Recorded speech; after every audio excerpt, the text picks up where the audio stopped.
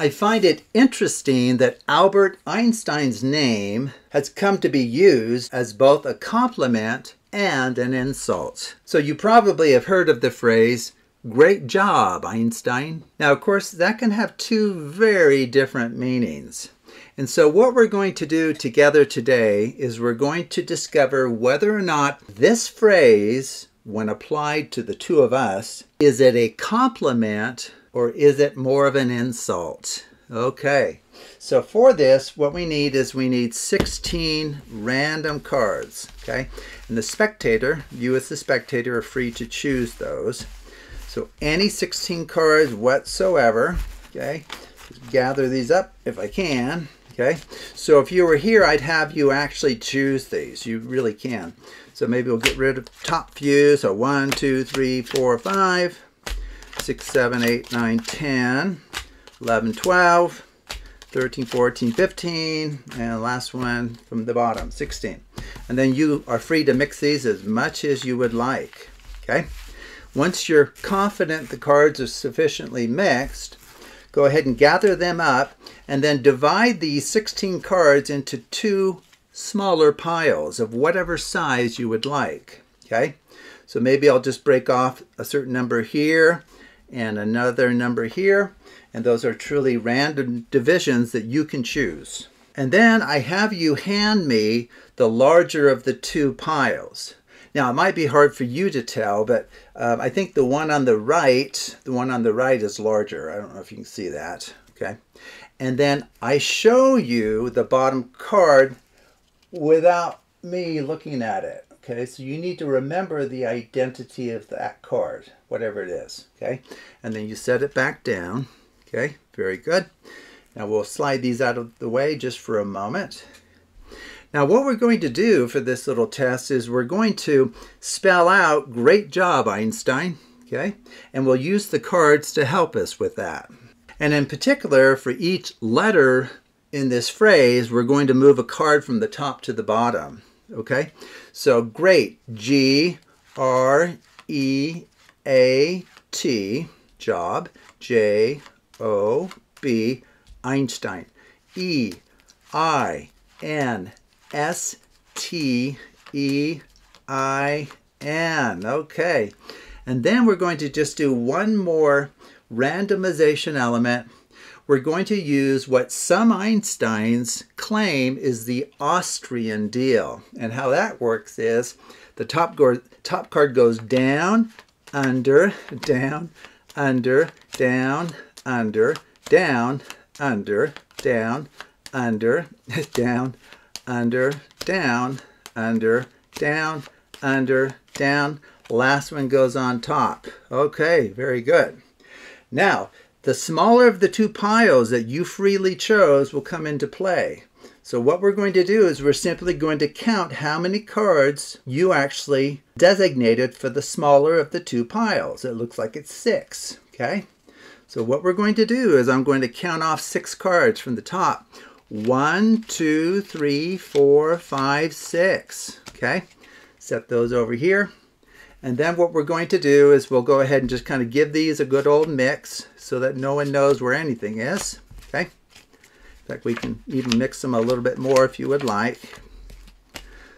And maybe even a little bit more still. It really is your choice. Okay, very good.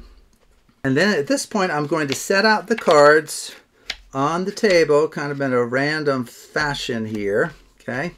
Like that. And then I need you... Oh, they're going off the camera. I apologize for that. There we go. I need you to put your fingers on 2 of the cards. And I'll remove one of the cards that you have one of your fingers on. So let's say you put your fingers right here. That's fine. I'll maybe remove this one. Now I'm free to put my fingers anywhere. Maybe I'll put it right here. And then you ask for this one to be removed. And then maybe you put your fingers like right there. And I remove, let's say, this one. And then I put my fingers right here. And you remove maybe the bottom one. And then you put your fingers right here. And maybe I'll remove the one on the left. Okay. So after that pretty convoluted but random process, what has the universe communicated to us? Are we working together, real Einsteins, or are we great job Einsteins? Okay, well, let's see what card we ended with. Does that happen to be the card that you saw? And if all was done correctly, that should be the card that you saw. And I'm confident that it is because this process works, okay? Okay. Now, if for whatever reason, well, in some ways, I guess I was going to say, what do you do if the spectator lies? Well, telling the truth here and regarding finding their card is actually a good reflection on both of us here. It proves that the most complementary connotation of Einstein applies to both of us. Whereas if this had not been their card, then we both failed. And the more pejorative meaning of great job Einsteins would apply to us. Okay, well anyway, that's a fun little effect. It will always work for you. So let's just kind of run through some of it, maybe explain some of it. Okay, so you really do just need 16 random cards. 3, 4, 5, 6, 7, 8, 9, 10, 11, 12, 13, 14, 15, 16. Okay. Now 16 is an important number. It does end up being one of the keys to making this work. It's a power of 2. It's 2 to the 4th. And if you've heard of the lone survivor principle relative to the down-under deal, you'll know that powers of 2 end up being nice numbers to work with when performing this down-under deal. Okay, so I have the spectator freely divide the packet into any 2 piles of whatever size. They can be equal size. Any 2 pile sizes will work just fine. Now, it is important to know which one's bigger. Okay, and this one appears to be bigger, and the spectator can count that and hide that information from you if they would like. Okay, and then they hand you the larger of the 2. Then you show them the bottom card. That is the card they need to remember. Okay, so the 4 of diamonds. Okay, now that's set down here. Okay, now what we did was we did this kind of tuck under deal where for each letter in this phrase we moved a card from the top to the bottom. Well, if you count throughout the exclamation mark, if you count the number of letters in this phrase, it's 16. And that's essential for all of this, for all of the mathematics to work. Okay? So this just happens to have 16 letters in the phrase. So what you do is it ends up being, let me just give you the mathematical result. For any packet of 8 to 16 cards, and that's why I took the larger of the 2 here. It's guaranteed that the larger of the 2 piles, when it's divided from the 16, will have at least 8s, right? 8 will be the smallest of the larger of the 2. They'd have to be equal. So I'm guaranteed to have 8 or more up to 16 cards. Well, it ends up that if you have between 8 and 16 cards and you move the top card to the bottom, and you do that for 16 positions, so you just spell out this phrase, whatever the bottom card is, it positions that card in what's called the lone survivor position for the down under deal that we'll perform in just a second. Okay, so this spelling out of this phrase is essential to get this one in the right placement in this packet of cards here. Okay, and this can all be mathematically verified and has. Okay, so if we just, I'll just move 16 letters here. So 1, 2, 3, 4, 5, 6, 7, 8, 9, 10, 11, 12, 13, 14, 15, 16. Now let me just show you where the 4 of diamonds is, okay, just so you know. So for a packet of 9 cards, which is what we have here, the lone survivor position for 9 cards relative to the down under deal is the second position from the top. Meaning now when we go to do this down, under, down, under, down, under, it's guaranteed to finish with this one on top. Okay, so that's like the next little secret. Okay, and we'll see that right now. So let me just slide these over. Okay, and then I joked about the fact that some Einsteins, it was meant to be kind of a silly insult, I guess. Some Einsteins believe the following dealing to be the Austrian dealing. Well, that's completely made up. Technically, the dealing that we're doing is really called the Australian down under, not the Austrian dealing. Okay, but anyway, so it's a down, under, down, under, down, under, down, under, down, under, down, under, down, under, down. Last one goes on top. So what I'm claiming is the card that you saw at the bottom of the packet will now have risen to the top.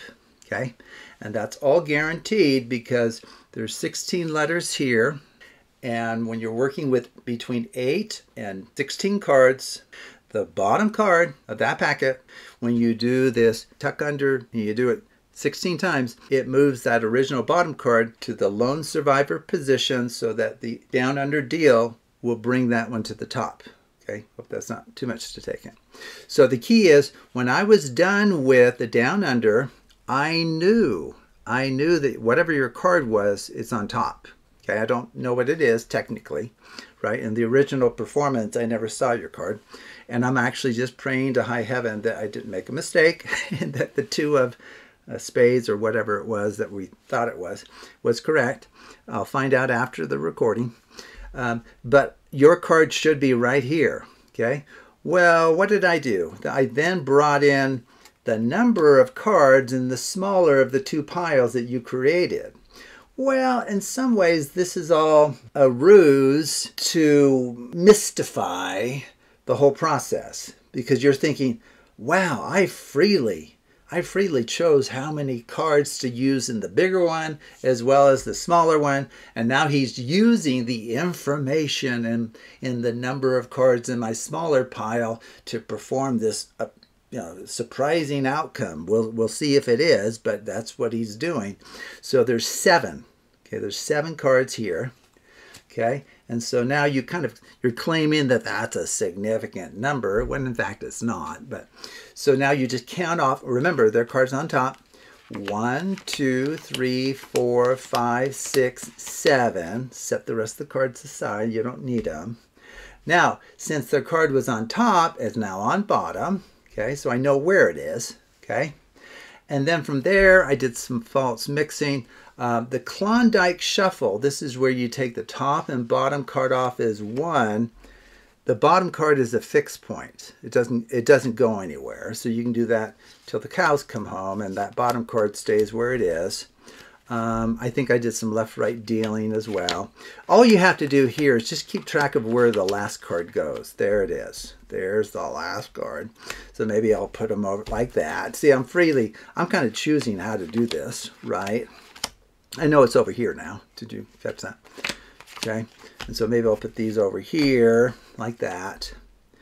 Now, you can have it at the bottom if you like, and just remember that it's at the bottom, or you can bring it to the top, I guess, again.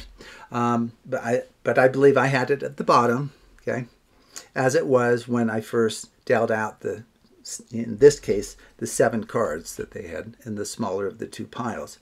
And so at this point, you just deal them out supposedly randomly. But you're just keeping an eye on where you put that final card, okay? So if you want to just put it in a place where you'll kind of remember where it is, if you need to, which is something I did, but you wouldn't have to. I kind of put it at a funny angle or wherever you want to put it. Some people put it like right in front of them. But I know this is your card, okay? And to finish it then, you use the Magician's Force. And so how this works is, if there's an even number of cards, which was the case in the original performance, there was an even number, you have the spectator go first. If there's an odd number of cards, then you as the performer go first. Well, how do you remember that? Well, I just think of a silly mnemonic. I think of myself as odd, just think of something, I'm a weird person. So if it's an odd number, I go first. Okay, so just come up with some way to remember that even is tied to the spectator going first, and if it's an odd number of cards, you go first. Okay, so in this case, I would go first, right? Because there's an odd number, there's 7. So what I do is I just put my fingers on 2 cards that I don't care if either one gets taken. Spectator takes that one. Now the spectator's free to put their fingers anywhere, and it actually doesn't matter where they put them. Like if they put them right here, well, you want that one, so you discard this one. Now it's your turn. Just put your fingers on cards that you don't care about. Maybe they'll take this one. They'll put their fingers maybe like on these 2. That's fine. I'll get rid of this one. Now it's my turn. Now you have to be sure, don't put your finger on this one. Put your finger on these last 2 that you don't care which one they take. Maybe they take this one. And then technically their fingers would go here. You have the final choice of getting rid of the one you don't want. Okay, and then at this point you're guaranteed to finish with the very card that they saw at the bottom of that larger packet that came from the packet of 16. Okay, well, anyway, this is a fun effect. So thank you for watching, and take a look at other videos on the Absolute Math Magic channel.